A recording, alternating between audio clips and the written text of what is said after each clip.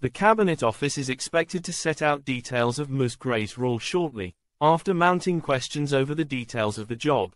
Sue Gray has not enjoyed being in the public eye, and this led to her decision to take a break from government, a senior cabinet minister has said.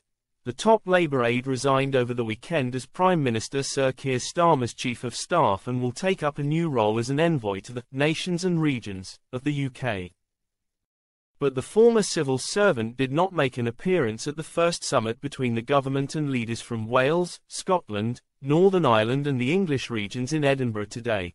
Pat McFadden, a Cabinet Office minister, said the ex-Partygate investigator had been through quite a lot in recent weeks, following reports of turmoil at the heart of Sir Keir's Number 10.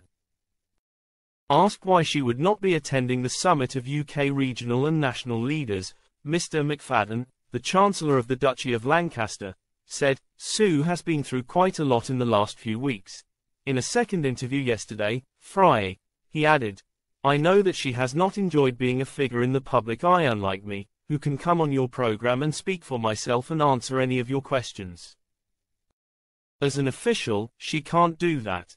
Given what she has been through in the last few weeks, she has decided to take a bit of downtime, take a bit of a break, and I quite understand why."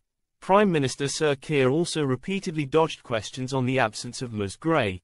Asked whether he was embarrassed she had not been at the gathering, which is key to her new role, the Prime Minister said, "We've just had the first meeting of the Council of Nations and Regions. I've had every First Minister here, the Deputy First Minister in Northern Ireland, and all the mayors from across England. We've had a really constructive discussion about economic growth, about jobs, about investment, and even today, we've had a further announcement of £24 billion investment in the United Kingdom.